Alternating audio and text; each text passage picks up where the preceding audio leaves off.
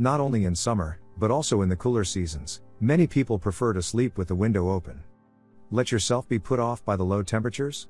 Never. After all, fresh air is healthy, isn't it? A study from Mainz has found exactly the opposite. In this video, we'll tell you why you shouldn't sleep with the window open, so be sure to watch it to the end so you know about it too. Number 1. Passing cars. No, it has nothing to do with the fact that a burglar might visit you.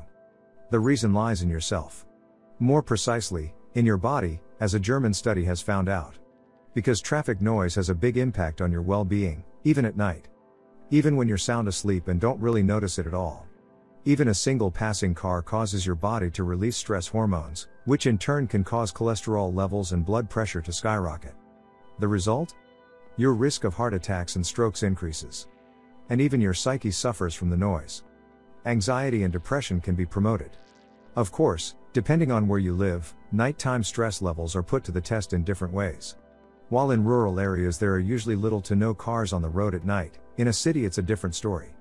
If you live in a big city and sleep with an open window, you are often at a disadvantage. Therefore, especially as a city dweller, you should often keep the window closed overnight.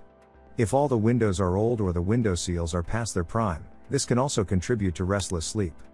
Sounds and noise from passing cars or passers-by do not stop at leaky windows either.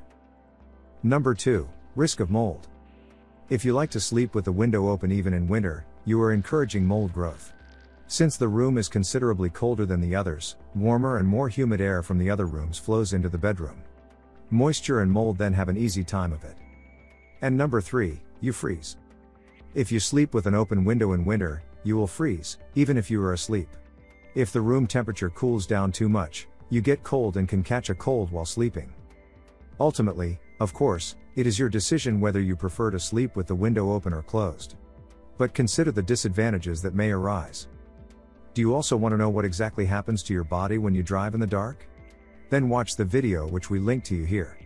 If you like the video, then I would be really happy about a thumbs up. And don't forget to subscribe to this channel and activate the bell so you don't miss any new video.